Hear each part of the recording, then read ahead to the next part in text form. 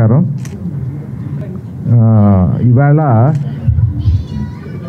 Revenue డిపార్ట్మెంట్లో మరియు survey డిపార్ట్మెంట్లో ఈ రెండు డిపార్ట్మెంట్లో ఏమేమైతే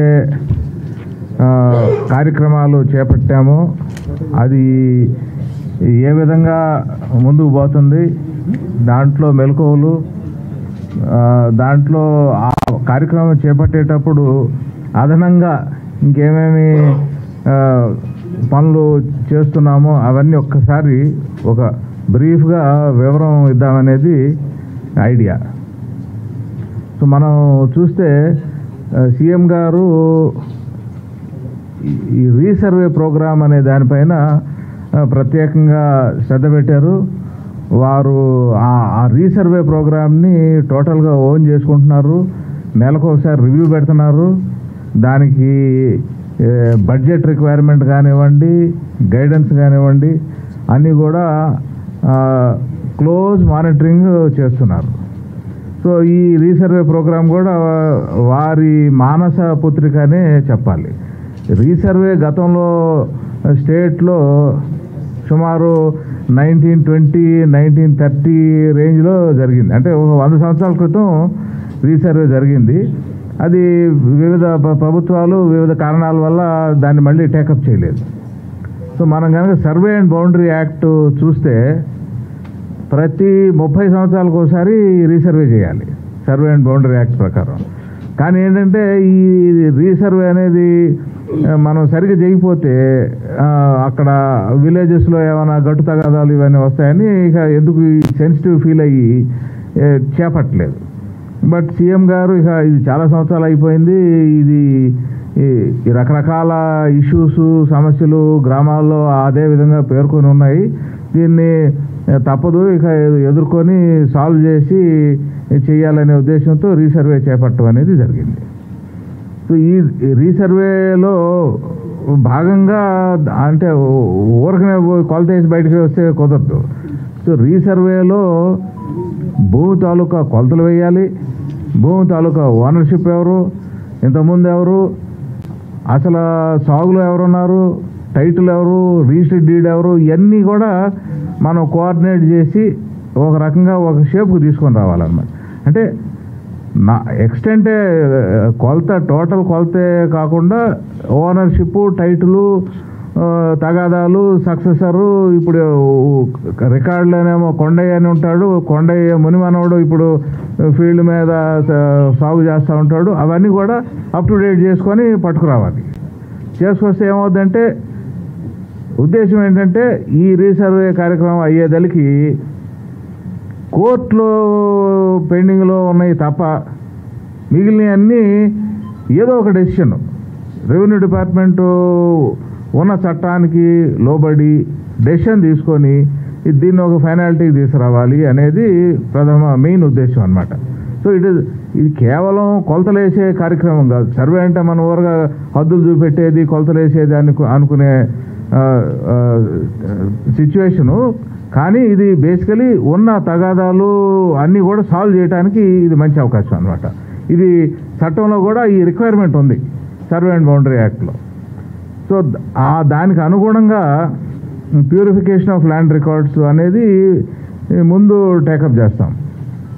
సో దాంట్లో ఒరిజినల్ 1920 ఆర్ఎస్ఆర్లో సర్వే నెంబర్ 7లో 3 ఎకరాలు ఉంది. ఇవాళ అడంగల్లో చూస్తే ఎంత ఉంది, అయ్యేమని ఉంటే దాన్ని మ్యాచ్ చేసుకోవాలి. సో ఈ పాత రికార్డుతో ఉన్న రికార్డ్ని ప్యూరిఫై చేసేది ఒక కార్యక్రమం అన్నమాట. సో దాంట్లో క్లాసిఫికేషన్ ఏంటి, డ్రైయా, వెట్ట వగేరానా, ఇది గయాల లేకపోతే బంజరా లేకపోతే ఇంకోట పోరంబోక, అవన్నీ కూడా చెక్ చేస్తారు. సో అంటే ఇది ప్రిలిమినరీగా ప్యారలల్ యాక్షన్ నడుస్తూ ఉంటుంది, అంటే ప్యూరిఫికేషన్ ఆఫ్ ల్యాండ్ రికార్డ్స్. ఇది కాక యాక్చువల్ సర్వేలో ఇప్పుడు ఉన్న ప్రొసీజర్ అంటే ఒక 2 నిమిషాలు తీసుకొని చెప్తాను మీకు. సర్వేలో ఇప్పుడు డ్రోన్ ఫ్లై చేసి మొత్తం ఆ విలేజ్లో ఉన్న అగ్రికల్చర్ భూములు, తర్వాత గ్రామ కంఠం మీద కూడా ఫ్లై చేసి ఆ మ్యాప్ ఒకటి తయారు చేస్తాం అన్నమాట.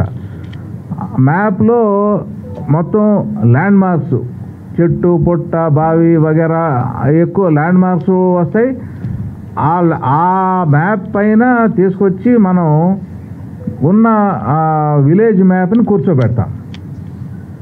విలేజ్ మ్యాప్ని కూర్చోబెట్టినాక విలేజ్ మ్యాప్లో కూడా ఫలానా చోట బొడ్డు రాయి ఉంది, ఫలానా చోట ట్రై జంక్షన్ రాయి ఉంది, ఫలానా చోట చెట్టు ఉంది, ఫలానా చోట రోడ్డు ఉంది అని ఉంటాయి.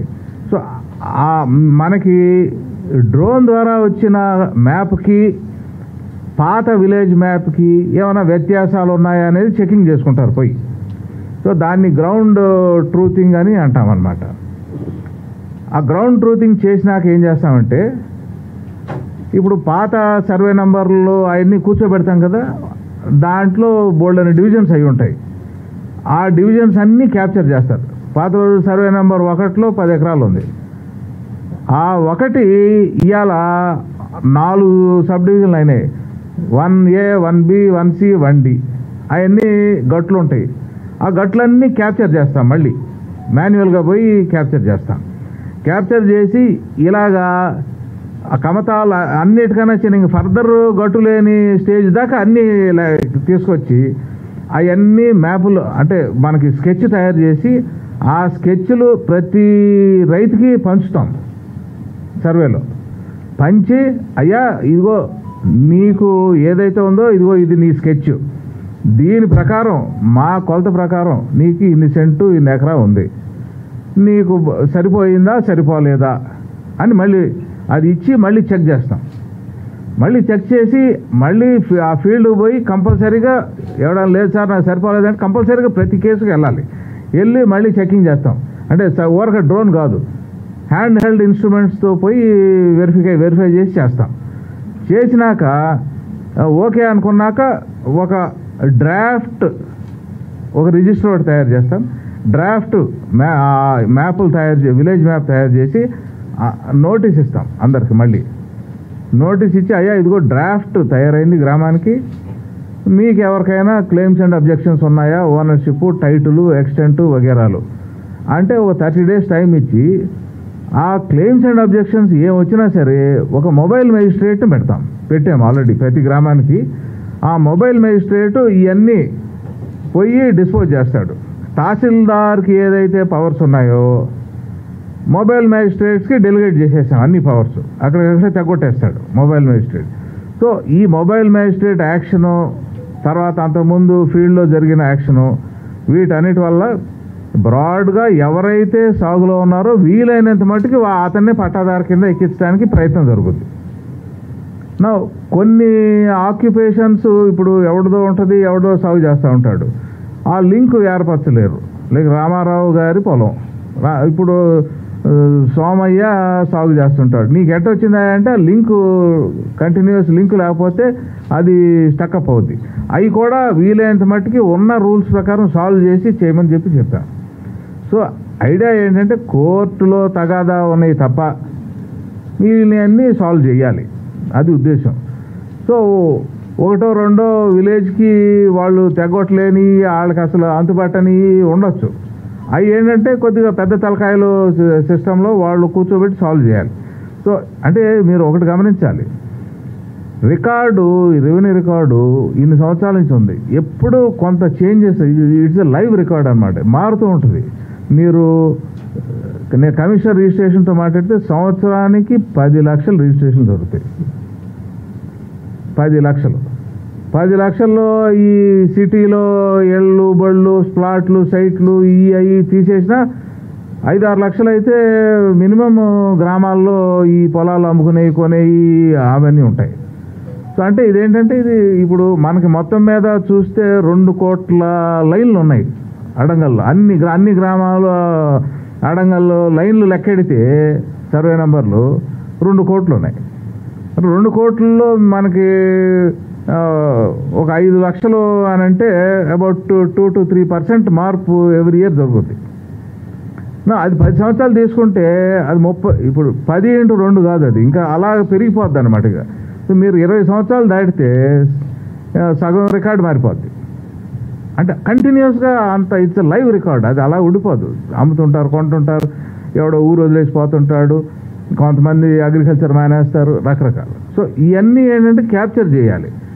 ఒక్కసారి చేస్తే సరిపోదు, ఒకసారి చెయ్యాలి మొదటిసారి. తర్వాత జరిగే అన్నీ కూడా సిటిజన్స్కి ఇబ్బంది లేకుండా ఆ మ్యూటేషన్లు కానివ్వండి, ఆ చేంజెస్ కానివ్వండి, అవన్నీ స్మూత్గా ఇబ్బంది లేకుండా జరగడానికి కూడా సిస్టమ్ని మనం పెట్టాలి, విచ్ వీఆర్ డూయింగ్. సో ఈ ప్యూరిఫికేషన్ ఆఫ్ ల్యాండ్ రికార్డ్స్ అయినాక అప్పుడు సర్వే పోర్షన్ అయిన తర్వాత డే టు డే మనం ఏదైతే మెయింటెనెన్స్ చేస్తామో ఆ మ్యూటేషన్లు చేయాలి. అంటే ఇప్పుడు రెవెన్యూ రికార్డ్స్లో మ్యూటేషను ఒకసారి ప్రప్రథమంగా record తయారైనాక mutation most important activity. So ఎవడో కొనుక్కున్నాడు వచ్చి సార్ రికార్డులో నా పేరు పెట్టండి అంటాడు.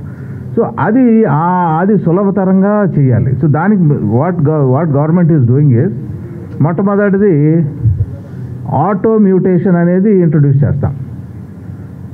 ఆల్రెడీ సీఎం గారి దగ్గర ఆర్డర్స్ తీసుకున్నాను, ఆటో మ్యూటేషన్ అనేది చేస్తాం. అంటే ఎలాగంటే ఇప్పుడు రెవెన్యూ రికార్డులో ఎవరైతే పట్టాదారుగా ఉన్నాడో అతను ఇంకొకటికి ఎవరికైనా అమ్మితే ఆటోమేటిక్గా వెళ్ళి రెవెన్యూ రికార్డు ఆన్లైన్ మార్చేస్తాం, ఇంకా మళ్ళీ తహసీల్దార్తో సంబంధం లేకుండా. సో దానికి కావాల్సిన యాక్ట్లో అమెండ్మెంట్లు అన్నీ విల్ బ్రింగ్ అనమాట. సో ఇది ఆల్రెడీ సీఎం గారు ఇన్ ప్రిన్సిపల్ ఆర్డర్స్ ఇచ్చారు. దీన్ని ఫాలోఅప్గా మేము చట్టం అమెండ్ చేసి రిజిస్ట్రేషన్ డిపార్ట్మెంట్తో కూర్చొని ఇవన్నీ ఇంప్లిమెంట్ చేయాలి. So I'm hoping that this auto mutation thing less than 2 monthsలో we should be able to implement auto mutation. అంటే అప్పుడు ఏమవుతుందంటే నేను గతంలో కూడా ఇంతకుముందు కూడా చెక్ చేసినప్పుడు మార్పులలో ప్రతి సంవత్సరం జరిగే మార్పులలో ఎన్ని శాతం ఈ సేల్స్ వల్ల అని అంటే 75% పైనే ఈ సేల్స్ వల్ల మార్పులు జరుగుతాయి. అంటే ఎవరైనా చనిపోయో ఉత్తరోత్తర వాళ్ళ పిల్లలకి వచ్చేది అది ఓన్లీ 20% కేసులు 10% కేసులు ఉంటాయి.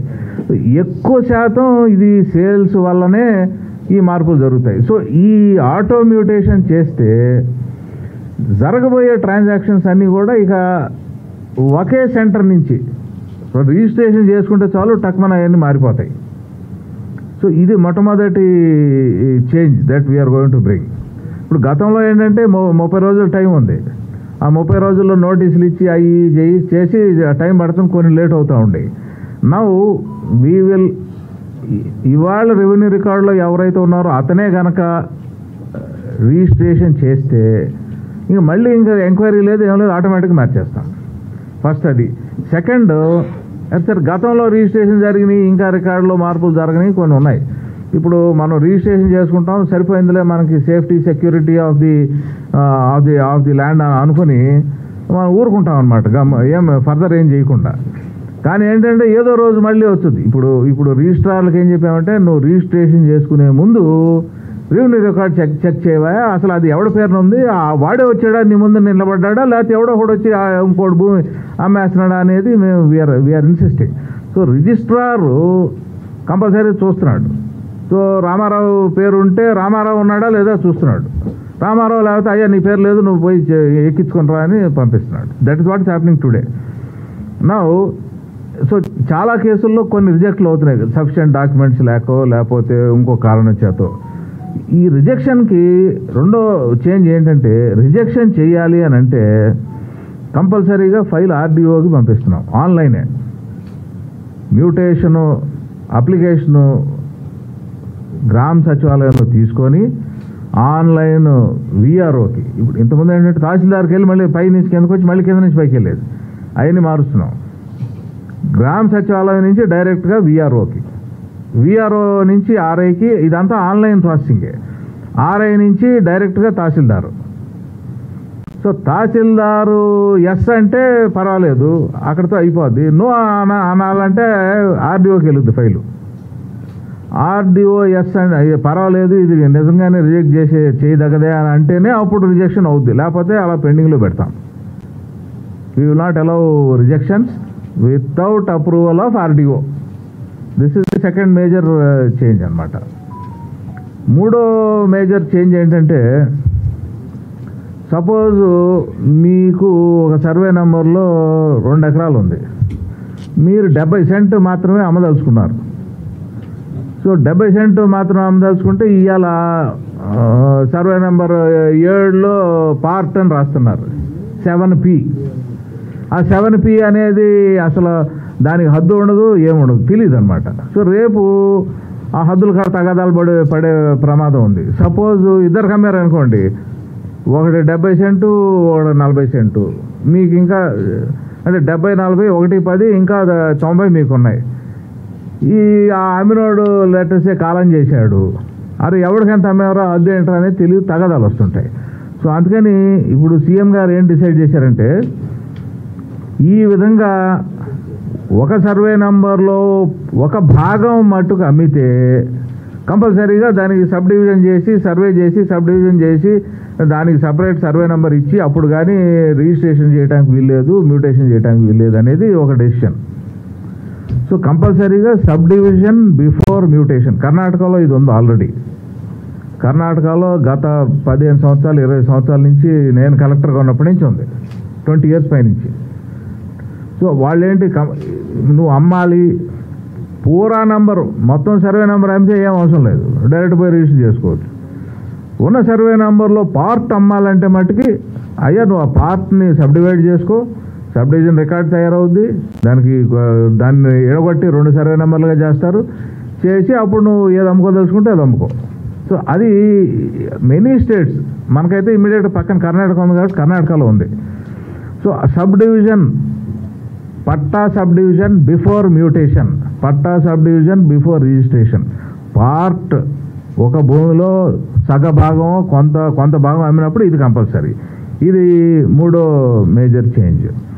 సో ఇప్పుడు ఇవన్నీ ఏంటంటే అన్నీ కూడా ఈ రీసర్వే ఎక్సర్సైజ్ స్టార్ట్ అయిన దగ్గర నుంచి ఈ డిఫరెంట్ ఇష్యూస్ రెవెన్యూ ఏమైతే ఉన్నాయో అవన్నీ ఒక్కొక్కటి ట్యాకల్ చేసుకుంటూ వస్తున్నాం అనమాట. ఆ తరుణంలో ఇప్పుడు మీరు చూసుంటారు, డాటెడ్ ల్యాండ్స్ ఒకటి ఉంది చట్టం. ఈ డాటెడ్ ల్యాండ్స్ ఏంటంటే ఆ రీసర్వే జరిగేటప్పుడు సర్వే పార్టీ ఊరికి పోయినప్పుడు లెటర్సే వాడు ఆ పొలం గల్లవాడు దొరకలేదు, లేదా సర్వే పార్టీ 2 నెలలు ఉన్నారు, వీడు ఎక్కడికో తిరుగుతున్నాడు, ఏదో మైగ్రేషనో లేకపోతే ఇంకొకటో కూలికో ఎక్కడికో పోయి వాడు మనిషి కనపడలా, లేకపోతే రాలేదు, వీళ్ళకి టైం కుదరక రాదు. సో అప్పుడు ఏం చేస్తారు, కంప్లీట్ కాలేదు కాబట్టి చుక్కలు పెట్టిపోతాడు వాడు. ఆ చుక్కలు ప్రింట్ అయిపోయినాయి, అసలు దాని మీద గందరగోళంగా అసలు అది గవర్నమెంట్ ల్యాండ్ అని కాదని ఇంకోటి. సో ఈ చుక్కల భూములన్నింటిలో కూడా what we said is we gave a circular recently. 2017లో చట్టం ఇచ్చాము, మొన్న 10 days బ్యాక్ 15-20 days బ్యాక్ ఒక సర్క్యులర్ ఇచ్చాం. ఏం చెప్పామంటే 2017 నాటికి మీకు పట్టాదారు పాస్బుక్ ఉండి 2017కి 12 సంవత్సరాల ముందు మీ కనుక ROR రికార్డ్ అంటే 1B అడంగల్లో మీ పేర్లు కనుక ఉంటే ఆ భూమి మీకే పట్టా పాస్బుక్ ఇచ్చేస్తారనేది క్లియర్గా రాసామన్నమాట. గతంలో ఇది కాగితాలు అడిగేవాళ్ళు. ఈ ROR రికార్డు 1B కానీ అడంగల్లో కానీ పేర్లు ఉంటే సరిపోదు, నువ్వు అది చేసరా ఇది చేసరా అనేవాళ్ళు. So now we gave very clear instructions saying that 2017 నాటికి మీ పేరు అడంగల్లో కానీ 1Bలో కానీ ఉంటే అదే 12 సంవత్సరాల ముందా కంటిన్యూస్గా ఉంటే మీకు ఆటోమేటిక్గా వీల్ గివ్ యూ ది పట్టాదారు పాస్బుక్. ఇంకేం కాగితం అవసరం లేదు, ఇది ఉంటే ఇంకేం కాగితం అవసరం లేదు అనేది ఇన్స్ట్రక్షన్ ఇచ్చాం. So with this we are hopeful that ఈ డాటెడ్ ల్యాండ్ కేసులన్నీ సాల్వ్ అవుతాయని. డాటెడ్ ల్యాండ్స్ ఈ చట్టం వచ్చినప్పుడు అందరిని అప్లికేషన్లు పెట్టుకోమన్నాం. పెట్టుకున్నప్పుడు 1,10,000 ఎన్నో వచ్చాయి అప్లికేషన్లు. వాటిలో 59,000 రిజెక్ట్ అయినాయి గతంలో ఫర్ వేరియస్ రీజన్స్. 59,000 కూడా ఇప్పుడు మళ్ళీ లైవ్ చేసి మళ్ళీ కలెక్టర్లు ఇన్బాక్స్లు పెట్టాం. ఈ కొత్త సర్క్యులర్ ఇచ్చాం కదా, ఈ సర్క్యులర్ దృష్ట్యా మళ్ళీ డిసైడ్ చేయండి అని మళ్ళీ ఓపెన్ చేసి మళ్ళీ ఇచ్చేసాం అనమాట.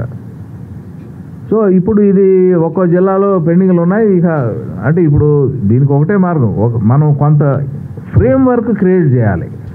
వాడు సాల్వ్ చేయడానికి, డెసిషన్ తీసుకోవడానికి, భయపడకుండా డెసిషన్ తీసుకోవడానికి ఫ్రేమ్వర్క్ ఒకటి క్రియేట్ చేయాలి. క్రియేట్ చేసినాక ఎంటబడాలి. ఊర క్రియేట్ చేసి గమ్ము కూర్చుంటే కూడా వాళ్ళు చల్లగా చేస్తారు వాడు. బికాజ్ వాడికి ఉన్న పని ఒత్తిడిలో 10 పనులు ఉంటాయి, రకరకాలు ఉంటాయి. సో వెంటబడతా ఉండాలి.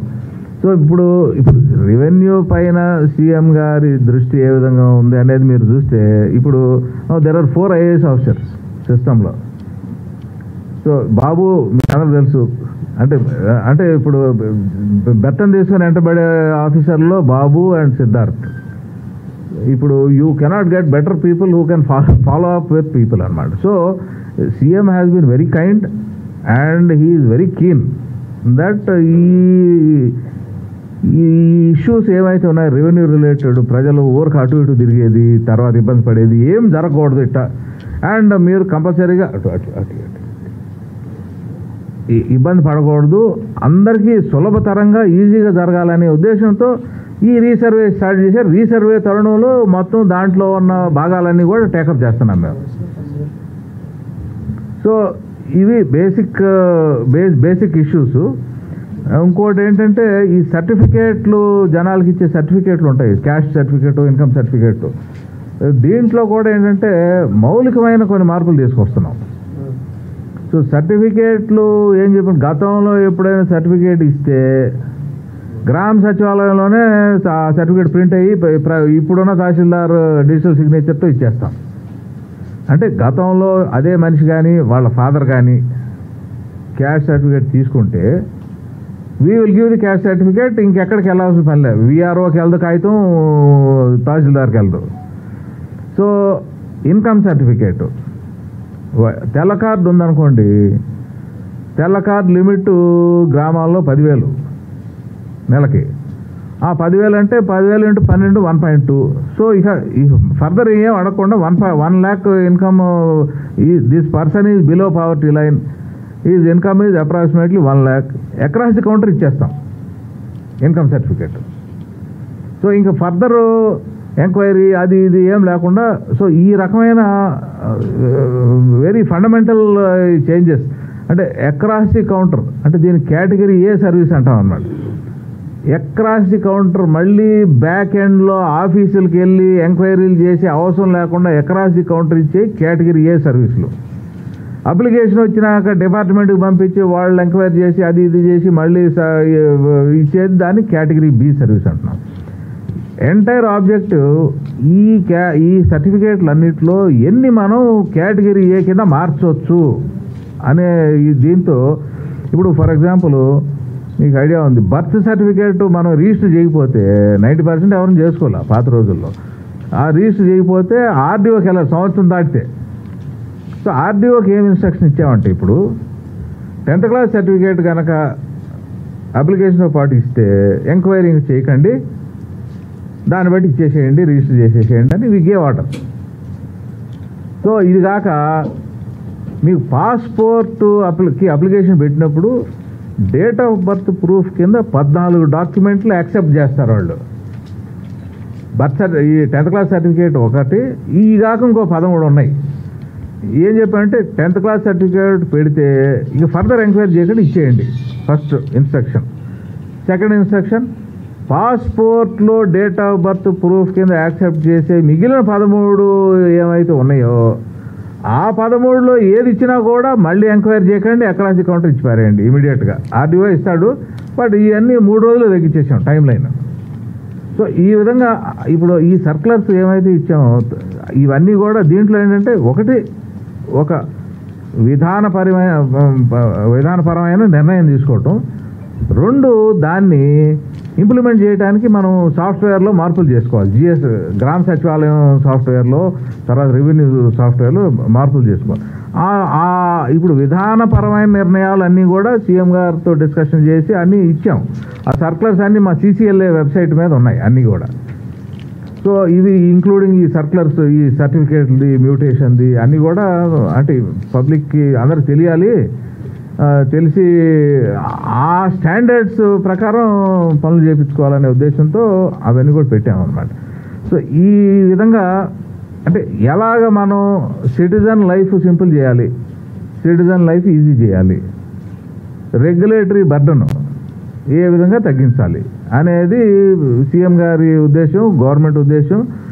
అండ్ ఇప్పుడు దానికి మాకు ఇన్స్ట్రక్షన్స్ ఇచ్చినవి కూడా అదే విధంగా, అంటే లైఫ్ ఈజీ చేసేయండి, ఈజ్ ఆఫ్ లివింగ్ పెరగాలి ఫర్ ది సిటిజన్. సో దానికి సర్టిఫికేట్లు కానీ, డాటెడ్ ల్యాండ్స్ కానివ్వండి, తర్వాత మ్యూటేషన్లు కానివ్వండి, తర్వాత రీసర్వే కానివ్వండి, many things we are bringing about these changes అనమాట. సో బ్రాడ్గా this is what I want to tell. So anything Babu? Dotted lands Bradley cover. Siddharth? Okay.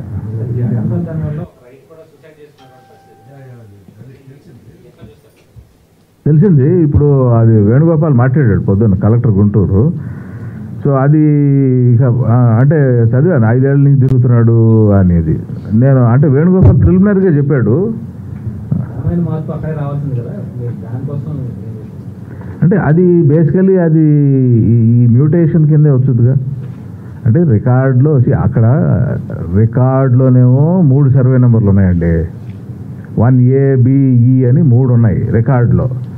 ఈయన రిజిస్ట్రేషన్ 1ABE ఉదాహరణకి 1.2 acres ఉందనుకోండి.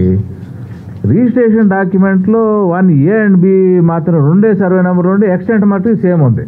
సో అదేంటంటే ఇక ఇప్పుడు నార్మల్గా టిపికల్ కేసు అది. ఎంత కేసు అయినా మనం ఏదో రోజు కూర్చొని సెటిల్ చేయాల్సిన మ్యాటరే అది. పొరపాటున చేస్తే అవి ఇక మార్చేసి ఇక సింగిల్ సర్వే నెంబర్ చేయటమో లేకపోతే ఏదో ఒకటి చేసి చెయ్యాలి. సో అది మరి అంతదాకా పోవడం చాలా దురదృష్టకరం.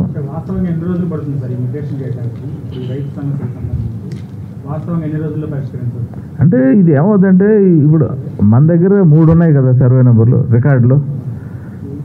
ఈయనకేమో రిజిస్ట్రేషన్ 2 అయినాయి. పోనీ ఆ రెండింటికైనా ఇతని పేరు పెట్టచ్చు. ఆ 2 నంబర్లు ఏదైతే మన రికార్డులోనే దానికి ఈయన పేరు పెట్టచ్చు. మూడోది ఏమైనా కొద్దిగా కాంప్లికేటెడ్, ఏదైతే రిజిస్ట్రేషన్ డాక్యుమెంట్లో లేని నెంబర్ ఉందో. సో ఇవన్నీ ఏదైనా సరే ఆ రెండింటికి మార్పులు చేయొచ్చు కదా. దానికి డెసిషన్ షుడ్ టేక్ 30 days.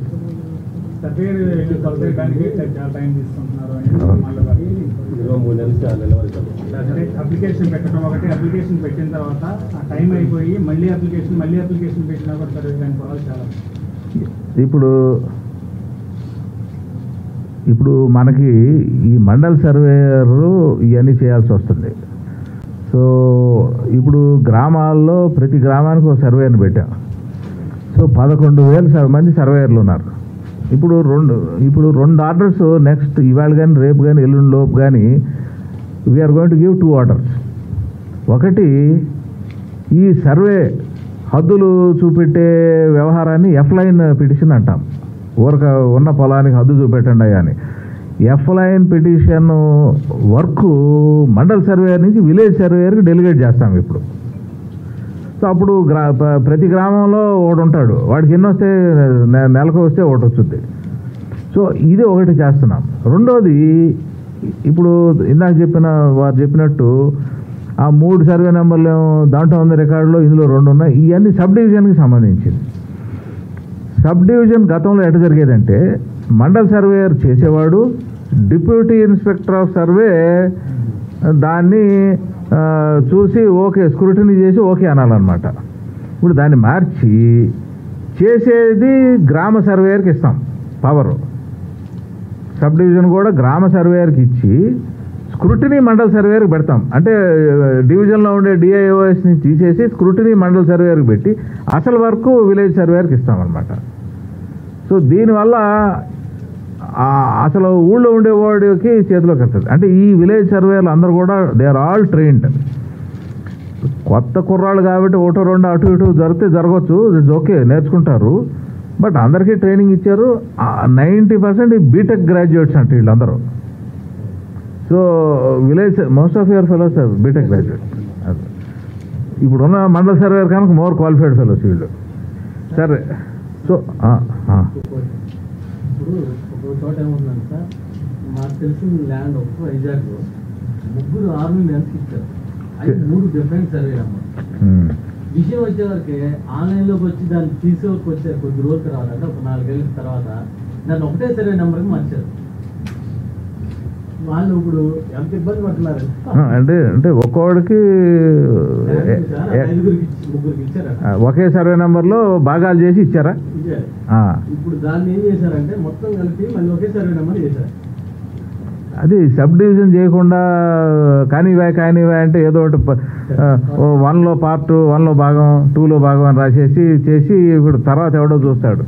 అంటే ఏమవుతుందంటే ఓ 10 ఏళ్ళ తర్వాత ఎవడు వేరేవాడు ఉంటాడు, అడిగి అసలు తెలియదు ఇదేంటో, ఏటా ఇది పేరు ఒకటే నెంబర్ అని పొరపాటున జరుగుతుంటాయి. సో ఇప్పుడు దానికి మార్గం ఏంటంటే దానికి సర్వే చేసి సబ్ డివిజన్ చేయాలి. ఇప్పుడు అంతా ఎలక్ట్రానిక్ ఎక్విప్మెంట్ వచ్చేసింది. పాత రోజుల్లాగా చైన్లు వేసి గందరగోళం చేస్తున్నాం. ఎలక్ట్రానిక్ టోటల్ స్టేషన్ అని ఉంది, దాన్ని పెట్టి అక్కడ పెడితే టక్మని అయిపోద్ది. తర్వాత ఇప్పుడు రోవర్స్ అని కొత్తగా వచ్చినాయి, అవి కూడా చాలా సింపుల్గా అయిపోద్ది అనమాట. ఆ మోసుకెళ్ళి గందరగోళంగా లేదు. It is easier to serve. But మీరు చెప్పిన ఇష్యూకి సర్వే జరగాల్సిందే. ఇప్పుడు ఏం చేస్తున్నామంటే ఇందాక చెప్పిన దాంట్లో ఈ సర్వీసులు ఏది రిక్వెస్ట్ చేసినా గ్రామ సచివాలయం ద్వారానే పెట్టాలి అనేది ఇప్పుడు అన్నీ మారుస్తున్నాం అనమాట.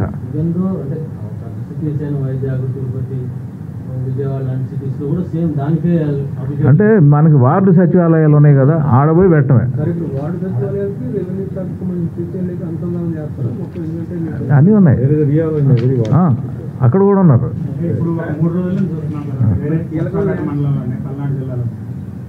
మహిళ దాదాపు 2 నెలల నుంచి వార్డు సచివాలయానికి వెళ్తుంది, గ్రామ సచివాలయం. మాకు అప్లికేషన్ పెట్టడానికి అవకాశం లేదు, పెట్టకూడదు, ఇప్పుడు వద్దు, లేకపోతే సర్వర్ పని చేయట్లేదు అనేది చెప్తున్నారు. ఇంకా అది ఇండిసిప్లిన్. అది ఎవడైనా అయితే indiscipline. We'll have to act on that. ఏది లేదు, అదేం లేదు, అది కరెక్ట్ కాదు.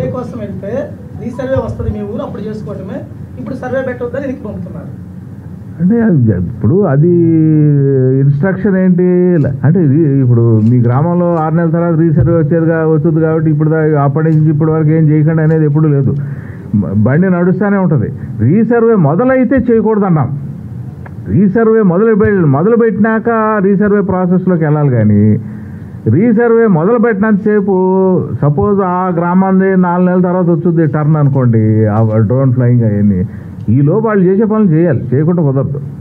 సో అది చాలా వరకు గ్రామ పెద్ద చేతుల్లో ఈ ఎస్సీ ఎస్టీలు చదువురాని వాళ్ళకి భూములు, అది వాళ్ళ భూముల్లో వాళ్ళే కూలి పని ఇప్పటికీ చేస్తారు. చాలా ఉంది, వాళ్ళకు కూడా తమ సొంత భూమిలో తమ కూలి పని చేస్తున్న విషయం తెలియదు. తర్వాత ఇప్పుడు రీసర్వే చేసిన తర్వాత అప్పుడు వాళ్ళకి క్లియర్గా మనకు పత్రం ఇస్తారు, ఎస్సీ ఎస్టీలకు ఎవరైతే కనుక వాళ్ళు మీట్ అయితే ఇది మీ భూమి. అప్పుడు లాండ్ ఆర్డర్ ప్రాబ్లం కూడా వచ్చే అవకాశం. ఇదే దీంట్లో ఒకటి క్లియర్గా చెప్తాను. ఇప్పుడు ఈవేళ మీరు మీ భూమి వెబ్సైట్ ఉంది కదా, దాంట్లో వెబ్లాండ్లో మీరు చూస్తే ఈ ఎస్సీ ఎస్టీకి అసైన్డ్ భూములు ఉంటే అవన్నీ కూడా అందులో ఉంటాయి. వాళ్ళల్లో కొంతమంది చూసుకోగలరు, కొంతమంది చూసుకోలేరు.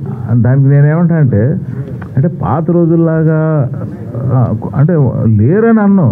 ఇప్పుడు 10% ఉంటారు, మిగిలిన కుర్రాళ్ళు చదువుకుంటున్నారు. చదువుకుండా లేదా పక్కన ఊళ్ళో ఎవడో ఒకడో 2-3 యాక్టివిస్టులు ఉంటారు, వాళ్ళు చూస్తున్నారు. అంటే నేనేమంటే మరీ అసలు అమాయకులు ఉంటే ఇక దానికి సిస్టమ్ ఏం చేయాలనేది చూడాలి. బట్ బై అండ్ లార్జ్ మన కంప్లైంట్లు వచ్చేస్తాయి. కంప్లైంట్లు వచ్చి అయ్యా ఇది నాకు అసైన్మెంట్ ఇచ్చారు, ఫలానా రామయ్య చేసుకుంటున్నాడు అని కంప్లైంట్ వస్తే ఇమీడియట్గా దానికి ఇప్పుడు ఏం చెప్పామంటే, ఈ రీసర్వే టైంలోనే ఇలాగా ఎక్స్కి అసైన్మెంట్ ఇచ్చి వై కనుక సాల్వ్ చేస్తుంటే వాడిని మార్చేసి తీసేసి వాళ్ళ పేర్లు అసైన్మెంట్ ఎవరైతే పేర్లు ఉన్నాయో వాళ్ళు చేయాలి. తర్వాత చట్టం కింద యాక్షన్ తీసుకోమని కూడా క్లియర్గా చెప్తున్నాం. వీ హావ్ ఆల్రెడీ టోల్డ్ అనమాట.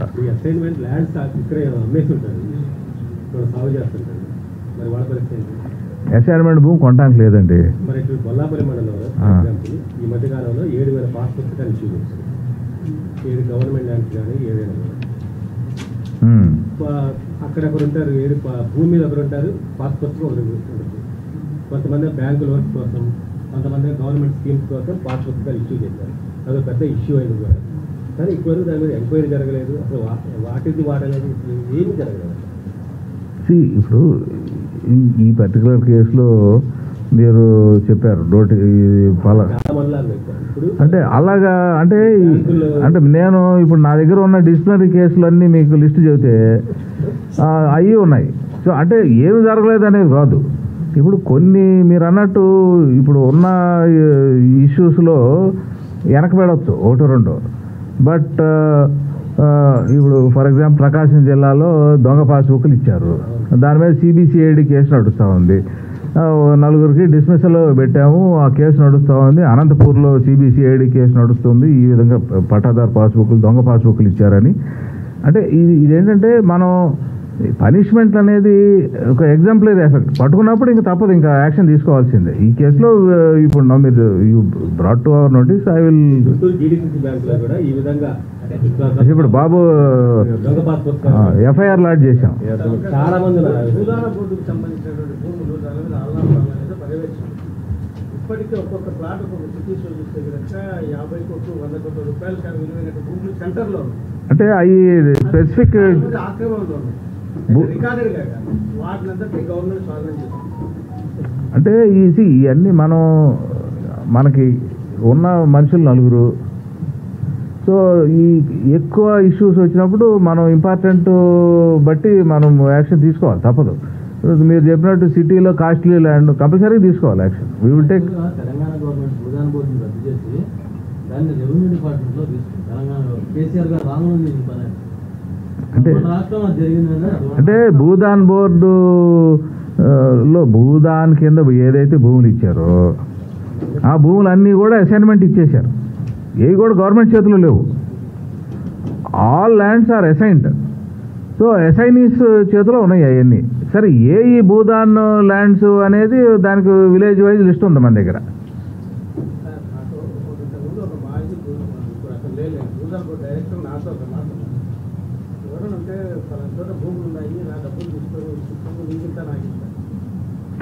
అవన్నీ మనం అంటే మీరు అసైన్మెంట్ ఇవ్వకుండా భూదాన్ ల్యాండ్స్ ఉంటే గనక ఇప్పుడు మీరు నాకు ఆ లిస్ట్ ఇవ్వండి, నేను గవర్నమెంట్కి టేక్ ఓవర్ చేసి ఏం చేయాలో చేస్తాను. భూదాన్ లేవు, సిటీలో ఉండవండి భూదాన్ ల్యాండ్స్. మరి నాకు ఇవ్వండి, ఆ లిస్ట్ ఇవ్వండి. That's all I can say. మీరు ఆ భూదాన్ భూములు ఏమైనా ఉంటే కనుక అట్ట ఎవడో వాడో వీడో కొండ ఎవడో ఆక్యుపై చేసి ఉంటే కనుక నాకు ఇవ్వండి, నేను I will take what ever action is to be taken. దేవుడి మాన్యాల పేరు తెచ్చిన భూముల్లో ఉదాహరణకి ఒక సర్వే నెంబర్లో 100 ఎకరాలు ఉంటాయి. అందులో ఒక ఆయనకి 5 ఎకరాలు ఉంటే ఆ 5 ఎకరాలు మాత్రమే దేవుడి మాన్యానికి రాశాడు. కానీ రెవెన్యూ రికార్డులో ఆ సర్వే నెంబర్ మొత్తాన్ని చేశారు. అదే చాలా రెవెన్యూకి దరఖాస్తు చేసుకున్నా అసలు పట్టించుకునే వాళ్ళు లేకుండా పోయారు. అంటే దేవాలయానికి సంబంధించిన అంటే దాని కింద రాసేసి 22A పెట్టేసి ఉంటారు. ఇదే కదా ఇప్పుడు అక్కడేమో చేయాల్సిన పని చేయలేదని వారు అంటున్నారు, ఏమో అతిగా పోయారని మీరు అంటున్నారు. అంటే ఉంటాయి, నేనేం కాదంటలేదు. ఇప్పుడు నా నోటీస్ కూడా వచ్చాయి కొన్ని.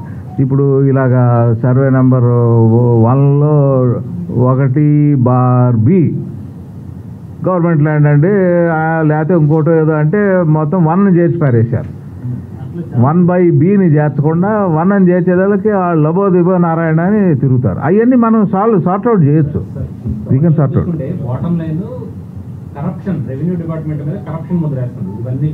ఇవన్నీ కరప్షన్ ఇస్ టూ జనరిక్ అండి. మీరు అట్ట అంటే ఐ విల్ నాట్ యాక్సెప్ట్.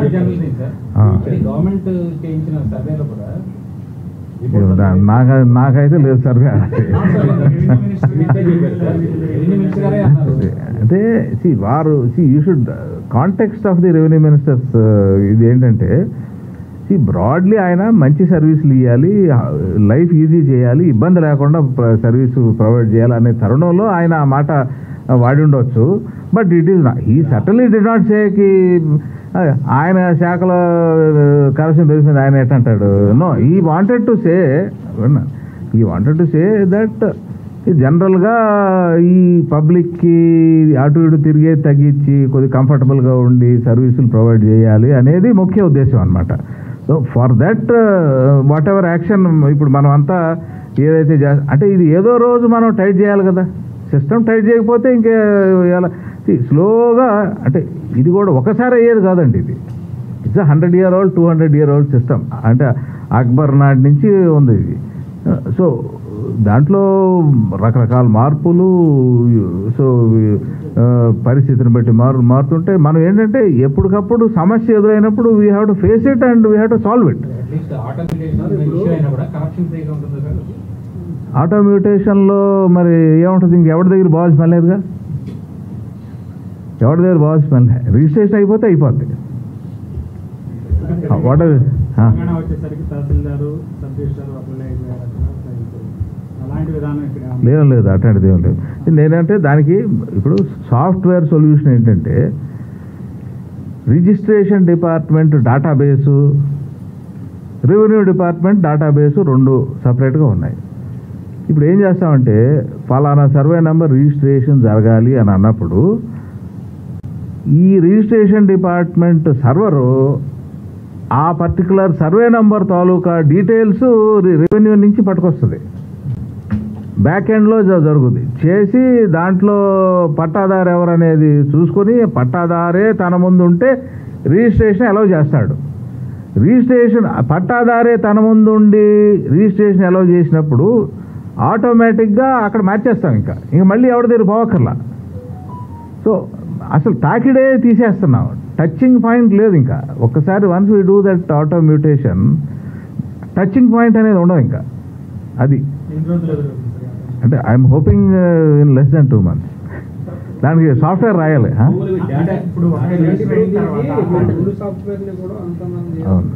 అంటే ఓ సాఫ్ట్వేర్ రాయాలి, అవన్నీ రాసి దాన్ని టెస్టింగ్ చేసి అది చేసేదానికి less than 2 months will do it. అసలు ఏం పట్టదు, ఇమీడియట్గా అయిపోతుంది. అంటే ఇప్పుడు ఎట్ట పెడుతున్నాడు లిటిగేషను, వీళ్ళు స్కాన్ చేసి అప్లోడ్ చేయాలి కదా రిజిస్ట్రేషన్లో. అసలు రెవెన్యూ డిపార్ట్మెంట్ డేటాబేస్ అప్డేట్ అయితే కానీ వీడు స్కాన్ అప్లోడ్ చేయలేడు అన్నట్టు మెలికి పెడుతున్నాను. సో అది అయ్యిద్ది, తర్వాత వీడిది అప్లోడ్ అవుద్ది. దట్ ఈస్ హౌ ఇంటర్లాక్ చేస్తాం అనమాట. లేకపోతే ఏంటి, వీడి పని అయిపోయింది అనుకోండి, దాని గురించి పట్టించుకోపోవచ్చు. సో దేర్ఫోర్ ఏది ముందు అవ్వాలనేది sequence మారుస్తున్నాం. So that passbook also ఆటోమేటిక్గా పాస్బుక్ కూడా కొత్త పాస్బుక్ ఇచ్చేస్తాం. అయ్యా పెట్టినవి యాక్చువల్గా తప్పు 99% రెవెన్యూ డిపార్ట్మెంట్ అని అన్నారు. అంటే నా దగ్గర అన్ని డాక్యుమెంట్స్ ఉన్నాయి, కానీ నా భూమి నేను తరతరాలుగా సాగు చేస్తున్నాను, నా తాతముత్తాల నుంచి వచ్చింది. కానీ మీరు 22A పెట్టిందేమో గవర్నమెంట్ ఆఫీసర్స్, దాన్ని తీసేయడానికి నేను ఎక్కడికో పోయి నేను నా తాతముత్తాతల నుంచి మళ్ళీ రావాల్సి వస్తుంది అనేది ప్రధానమైన ఆరోపణ. గవర్నమెంట్ దీని మీద కూడా చాలా సీరియస్గా ఉంది. కానీ కింది స్థాయిలో 22A ఆ స్థాయి తీసివేయడం అనేది జరగదు. ఇప్పుడు నేను ఇందాక చెప్పాను మీకు 1,00,000 వచ్చాయి డాటెడ్ ల్యాండ్స్. ఒక డాటెడ్ ల్యాండ్స్ 22Aలో 60% పైన డాటెడ్ ల్యాండ్స్. సో ఈ డాటెడ్ ల్యాండ్స్ 1,00,000 అప్లికేషన్లు వచ్చాయండి తీసేయండి అని. 1,00,000లో గతంలో 59,000 రిజెక్ట్ అయినాయి, అది లేదు ఇది లేదు కాగితం అని. ఇప్పుడు ఆ 59,000 ఓపెన్ చేసి పెట్టాం. ఓపెన్ చేసి పెట్టి డిఫరెంట్ జిల్లాల్లో కలెక్టర్లకి పంపించాం. So now it is our job to see that అవన్నీ సాల్వ్ అయ్యి అటో ఇటో తాడోపేడో తేల్చాలి. సో ఊరికనే నువ్వు కాగితం లేదు అది లేదు ఇది లేదు ఫ్రివలస్ గ్రౌండ్స్ మీద రిజెక్ట్ చేయకుండా సర్క్యులర్ కూడా ఇచ్చాం. ఏం చెప్పామంటే నీకు పట్టాదారు పాస్బుక్ ఉండి నీ పేరు గనక అడంగల్లో ఉంటే బై అండ్ లార్జ్ నీకు నీ పేరు తీసేస్తాం అందులోంచి 22A నుంచి అనే సర్క్యులర్లో ఈ రోట్ వెరీ క్లియర్లీ. అంటే ఇవన్నీ ఇప్పుడు కలెక్టర్లు జిల్లా లెవెల్లో చేయాలి. అంటే ఇప్పుడు maybe 2-3 months 4 months we should clear everything. 1,00,000 application కదా అడావిడిగా మెడబెట్టి నెడితే ఏదో ఒకటి చేస్తారు, మళ్ళీ రిజెక్ట్లు చేయటం లేకపోతే ఇంకోటి చేయటం. So we'll solve this problem very quickly. అంటే అట్లా మీరు don't fix me in this manner. ఇప్పుడు రీసర్వే చేయాలి. సో సి ఎక్కడైనా ఇప్పుడు యాక్షన్ తీసుకునేది ఇట్ ఈస్ ద స్ట్రాటజీ. ఇప్పుడు ఇప్పుడు మీరు పని చేయించాలి అని అంటే వెరీ క్లినికల్ రూల్ పెట్టలేరండి. ఇప్పుడు మనం చూడాలి ఎవడైనా కావాలని చేయట్లేదా, లేకపోతే కొంతమందికి ఎక్కువ కేసులు ఉంటాయి, వాడు నెల ఎక్కువ తీసుకున్నా పర్వాలేదు. ఏమి కేసులు 3 కేసులు ఉన్నవాడు చేయలేదంటే వాడి మీద పడాలి మేము. అలాగా నువాన్స్డ్గా వీ విల్ టేక్ యాక్షన్. అసలు ఊరుకునేది లేదు. ఇక 5 ఏళ్ళు తీసుకుంటే మేమందరం ఎందుకు ఇక్కడ?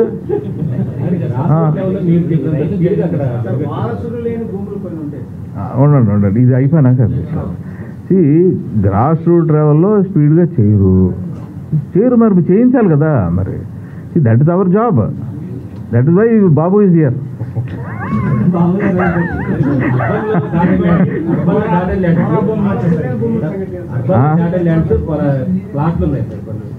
వాటిని ఎలా పరిష్కారం అంటే ఇప్పుడు రూరల్ లో మీరు విలేజ్ లో అడంగులు సైన్ చెప్పారు, అర్బన్ లో డాటెడ్ ల్యాండ్ అంటే ఇప్పుడు నేను ఏదైనా భూమి ఆర్ఎస్ఆర్ కానీ అడంగాలు ఉంటే కానీ నాకు సంబంధం లేదు. సిటీలో ఇళ్ళు పట్టాలు ఇవన్నీ ఉన్నాయి చూసారా, బ్రాడ్గా అవి ఆల్రెడీ గతంలో ఏదో ఒక గ్రామ అడంగల్లో ఉండి ఒక గ్రామానికి భాగం అయితే నేను మాట్లాడతాను.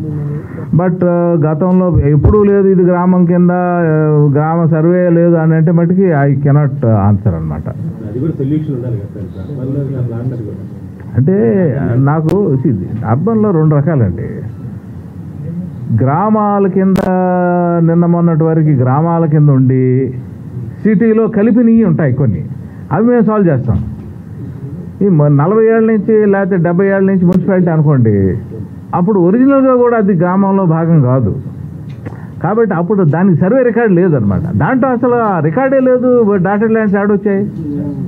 మీరు చెప్పింది డాటెడ్ ల్యాండ్స్ ఉంది అని అంటే అది ఏదో రోజు ఈ మధ్యకాలం వరకు గ్రామంగా ఉండి సిటీలో కలపడం జరిగింది. అవి సాల్వ్ చేస్తాం. Same philosophy. అంటే ఇప్పుడు ఏమవుతుందంటే మీరు సిటీలో చేర్చేదలికి వాడెవడో డాటెడ్ ల్యాండ్ 100 మందికి అమ్మేసి ఉంటాడు. ఎవడు వస్తాడు ఇప్పుడు ఆడ ఒరిజినల్ వాడు మనకు కనపడు మీకు. సో ఇంట్రెస్ట్ ఉండదు అనమాట. సో ఇక సిటీలో వీఆర్ నాట్ బాదరింగ్. ఇవన్నీ 22 ఏళ్ళు అవన్నీ పెట్టేది అసలు లేదు. సిటీ లిమిట్లో వస్తే దాన్ని పట్టించుకోం. ఇంకా ఎంత ఆల్రెడీ ముందు వచ్చిన వాళ్ళకి కొంత ఎక్స్టెంట్ పాస్బుక్ చేసాం, పాస్బుక్ ఇవన్నీ ఇచ్చేస్తాం. లాస్ట్లో మిగిలిపోయిన రైతులకి భూమి ఉంటుంది కానీ వాస్తవంగా అక్కడ పూర నిండిపోతుంది. దీనికి ఏం చేయాలంటే చేయాల్సింది ఏంటో చెబుతాను, దాని తర్వాత కేసులు ఉంటే చేయిద్దాం. చేయాల్సింది నేను చెప్తాను, దానికి సొల్యూషన్ చెబుతాను. So that you get an understanding. దానికి సొల్యూషన్ ఏంటంటే సర్వేకి పెట్టి ఎవడు ఎంత ఆక్యుపేషన్లో ఉన్నాడో సర్వే చేసి మళ్ళీ ఈ పాత ఎక్కువ తక్కువ ఇచ్చని తీసి అవతల పారేసి ఎవడు ఎంత ఆక్యుపేషన్లో ఉన్నాడో వాడికి డాక్యుమెంట్ ఏంటి ఆ 2 క్రోడీకరించి పాస్బుక్ ఇవ్వాలి. అంటే ఇక్కడ ఏం జరుగుతుంది, వస్తున్నారు సర్వేకి పెడుతున్నారు, అయితే ఆ సర్వే నెంబర్లో ఉన్న మొత్తం రైతులు రావాలి, సర్వే ఆఫీసర్ రావాలి, ఇవన్నీ రావడానికి చాలా టైం పడుతుంది. వీళ్ళందరూ కలిసి అంటే దీంట్లో ఎవడో 1-2 ఎగ్గొట్టాడు అనుకోండి, దబాయించి చేసామని చెప్పి రాస్తున్నాం. ఆల్రెడీ చెప్పాం. వీడు ఇప్పుడు సర్క్యులర్లో అదే రాస్తాం. వాడెవడో ఎగ్గొట్టి ప్రతిసారి ఎగ్గొట్టాడు అనుకోండి, వీడు బండి ముందుకు పోనీపోతే లైఫ్ అంతా అయిపోవాలి అందరికీ. So what instruction I'm writing in return I'm going to give is వాడు రాకపోతే ఓసారి చూస్తారు, రాలేదంటే పొమ్మనండి, మీరు చేసేసి మీరు చేయాల్సింది చేయండి అని చెప్తాం. అంటే మీ భూమి వెబ్సైట్లో కూడా ఇతరాలు కింద ఇలాంటి భూములన్నీ చాలా ఉన్నాయి కదా. అంటే ఇప్పుడు దీనికి ఇదేంటంటే బిగ్ స్టోరీ ఇది అసలు. So many things are there to be solve చేయాల్సినవి చాలా ఉన్నాయి. అంటే మనం ఆర్డర్ ఆఫ్ ప్రియారిటీ చూసుకుంటే ఈ మ్యూటేషన్లు ముందు సాల్వ్ చేయాలి, రీసర్వే చేయాలి. ఫస్ట్ రీసర్వేలో భాగంగా మ్యూటేషన్లు ఎవరు గతంలో కొనుక్కున్నాయి అమ్మినాయి అవన్నీ సెటిల్ చేయాలి. తర్వాత ఏమైనా ఒకటి ఎక్కువ తక్కువలు బట్టి ఆయన ఫీల్డ్ మీద 70 సెంట్లు ఉన్నాడు, పుస్తకం మీద ఏమో 80 సెంట్ ఉంది, లేకపోతే 60 సెంట్ ఉంది, అవన్నీ సెటిల్ చేయాలి. సో ఇవి మోర్ ఇంపార్టెంట్ థింగ్స్. సో ఈ రెవెన్యూ నువ్వు 10 పనులు అవి చెప్పారనుకోండి, సార్ అది చేస్తున్నాం సార్ ఇది చేస్తున్నాం సార్ అంటారు.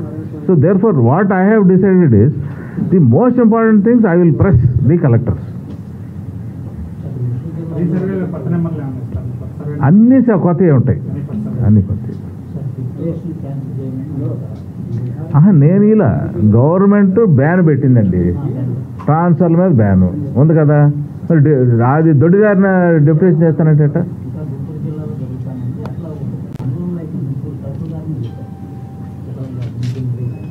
చేయకూడదు. అందుకని ధర్మం ఒకటే చెప్పగలను నేను.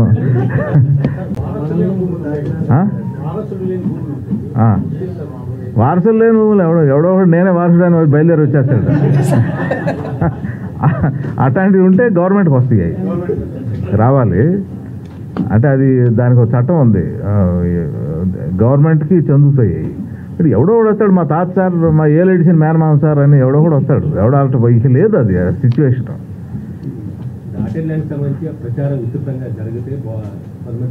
అంటే ఇప్పుడు గతంలో 1,00,000 అప్లికేషన్ వచ్చాయండి. నా ఇది ఏంటంటే అబ్జర్వేషన్ ఏంటంటే బ్రహ్మాండం పెట్టుకోవచ్చు. మీరు రాశారు అనుకోండి, ఇలాగా స్లోగా తెలుసుద్ది వాళ్ళకి, వస్తుంది.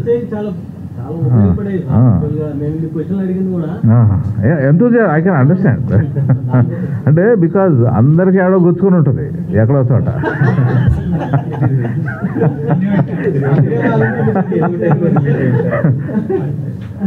నేను ఈ ఉద్యోగానికి వచ్చినాక నాకు అర్థం ఏంటంటే everybody has got something other land issue. అంటే ఎక్కడో చోట ఒకటి సాల్వ్ చేయాల్సిన ప్రాబ్లం ఉంది. అంటే మనం ఏంటంటే ఓవర్ నైట్ మనం మరీ గట్టిగా వచ్చామనుకోండి, ఈ స్పెషల్ డ్రైవ్లని చేస్తే సపోజ్ 20 ఇష్యూస్ ఉన్నాయి, స్పెషల్ డ్రైవ్ చేస్తాం, ఈ 20లో 10 సాల్వ్ అయితే ఇంకో 10 పెడతారు ఎక్స్ట్రా మనకి. అవి మళ్ళీ ఎవడెవడో వచ్చి నా తర్వాత ఎవడో వీడు అని ఏదో పనులన్నీ చేసి వెళ్ళాడు, మళ్ళీ చేయండి అని. సో ఆ టైప్లో వస్తుంది అనమాట మనకి. సో అంటే at one stage record already ఉన్నది, దాన్ని మనం స్లోగా దాన్ని కొద్దిగా ఇంప్రూవ్ చేసుకోవటం ఒకటే మార్గం. ఒకేసారి ఇప్పుడు ఈ రీసర్వే ఉందనుకోండి, ఇది బిగ్ ఓవర్హాల్ అనమాట, big overhaul of the entire system. So అది ఆపర్చునిటీ. బట్ ఎవ్రీ ఇయర్ మనం ఇలాగ ఓవర్హాల్ అది ఇది అని డ్యామ్ మనం అన్నాం అనుకోండి, ఉన్న రికార్డ్ అంతా గబ్బు అయిపోయి పాడైపోద్ది, కొత్త సమస్యలు వస్తాయి. లే ఈ సర్వేలో బేసిస్ ఎవడు గట్లో ఎవడున్నాడు, అదేంటి బేసిస్.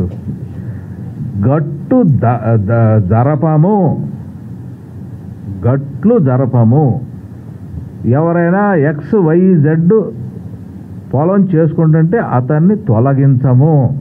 ఈ 2 బేసిక్ ప్రిన్సిపల్స్. సో ఈ క్లారిటీ కనుక మీరు ఇస్తే ఎవడు భయపడకుండా ఉంటాడు రీసర్వే అంటే. ఇప్పుడు ఏం లేదు, మేము ఇప్పటికీ ఎన్ని విలేజ్లు అయినాయి సార్? 430 విలేజ్లో అయిపోయింది రీసర్వే. సో దాంట్లో రికార్డ్స్ అప్డేట్ అవుతున్నాయి, ఇక మ్యాటర్ ఆఫ్ టైం అవి కూడా అయిపోద్ది. సో ఎక్కడ మీకు రచరచగా లేదుగా. దట్ ఈస్ బికాజ్ గట్టు జరపలేదండి, గట్టు జరపలేదు. వాళ్ళ భూమిలోంచి పీకవతలు పారేసి ఇంకో ఎల్లైనా ఎవడో పెట్టలేదు. So enjoyment of land are possession of land ఎవరైతే ఉన్నారో వాళ్ళని కదిలించకూడదు అనేది ఫస్ట్ ప్రిన్సిపల్ ఆఫ్ రీసర్వే. ఇప్పుడు ఎటొస్తాయంటే వాళ్ళ రికార్డులో 30 సెంట్లు ఉంటుంది, మనం కొలత వేసేటప్పుడు 28 వస్తుంది.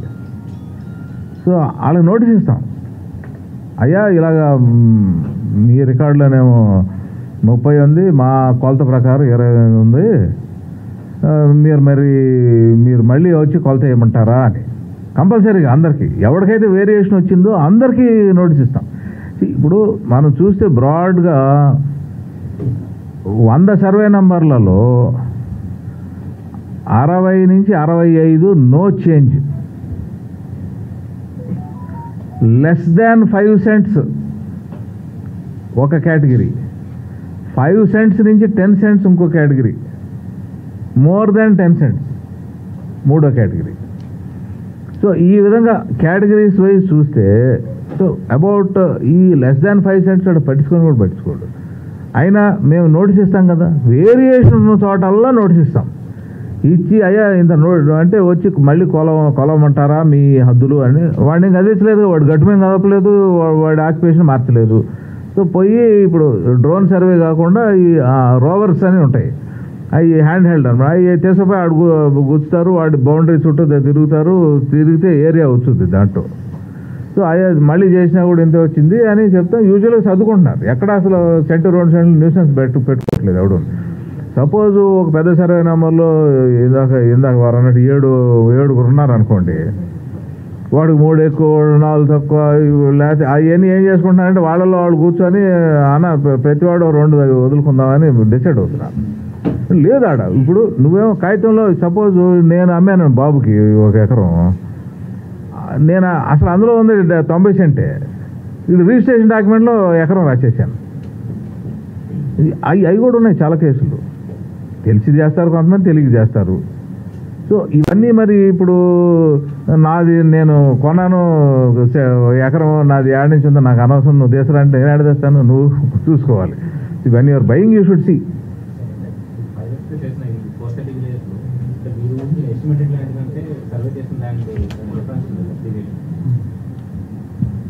పెద్ద లేదు ఓవరాల్ ఈ 430 విలేజ్లో విలేజ్కి ఉన్న ఎక్స్టెంట్ మొత్తం మోర్ ఆర్ లెస్ ఎకరం లోపు డిఫరెన్స్తోనే ఉంది. లేదు అంటే మీకు ఒకటి చెప్తాను, దానికి పాత సర్వే చేసినప్పుడు పాత సర్వేలో 5% ఎర్రర్ అలౌడ్.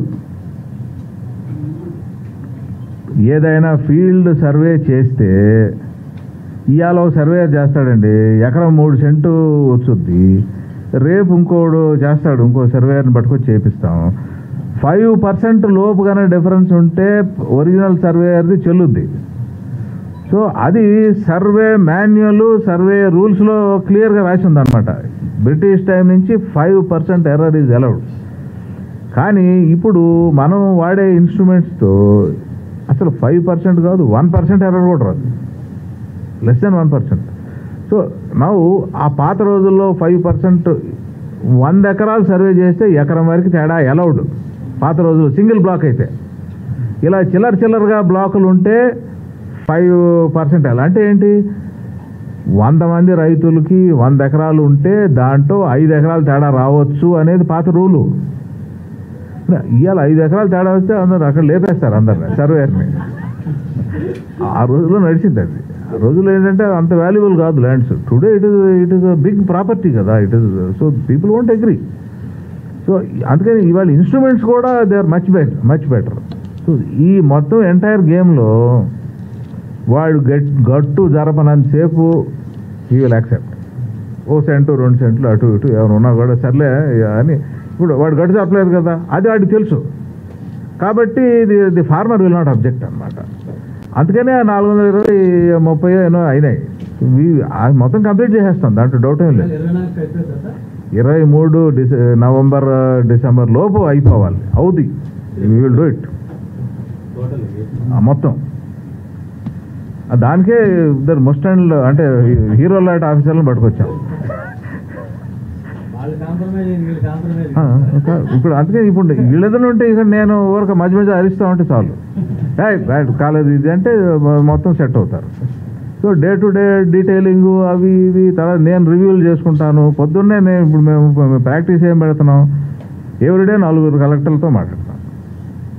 ఇప్పుడు ఇవాళ 4 మెసేజ్ పెట్టారు, అనంతపూర్ అంటే వద్దులేండి పేర్లు ఎవడైతే, 4 కలెక్టర్లకి బాబు రే నీ దగ్గర ఆ డాటెడ్ ల్యాండ్స్ కేసులు 10,000 దాటి ఉన్నాయి, ఆ లక్షలో ఆ 10,000 4 జిల్లాలు ఉన్నాయి. వాళ్ళ మెసేజ్ పెట్టా, నువ్వు సాయంకాలం 5 గంటలకల్లా ఇవన్నీ ఎట్టా సాల్వ్ చేస్తావు నాకు ఫోన్ చేసి నాతో మాట్లాడు. ఎన్నిసార్లు సిగ్గు లేకుండా ఉంటారు, అందరు వస్తారు లైన్లోకి, ఫోన్ చేస్తాం. రెండోసారికి ఏం చెప్తాడు, ఇంకా చేస్తున్నాం సార్, కథలు నడవవు కదా. They will do it, I'm telling you, they will do it. So ఇవన్నీ ఏంటంటే 10 పనులు ఉంటాయండి వీళ్ళకి. సో వాళ్ళ మైండ్ టైము, వాళ్ళ అటెన్షన్ స్పాన్ మనం క్యాప్చర్ చేయాలి. ఇది ఇంపార్టెంట్రా చేయండిరా అని. ఇప్పుడు what I'm telling is general administration in the village is revenue department. So revenue department పని కనుక మనం హ్యాపీగా ప్రజలు హ్యాపీగా ఉండేట్టు చేస్తే everybody will be happy. So దానికి వచ్చిన ఇష్యూస్ని టైంకి సాల్వ్ చేయాలి. That is what the chief minister has instructed us and that is what we will do. So today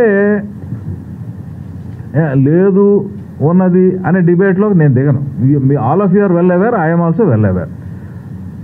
the idea is what I want to do, what we want to do in the future, that's all. ఫ్యూచర్లో we will see that Bradley things are brought in to life. And ఇప్పుడు 30 రోజులు అంటే 30 రోజులు అవ్వాలి. అవ్వలేదనుకోండి ఎవరికో అడుగుతాం ఏమా ఎందుకు కాలేదు అని.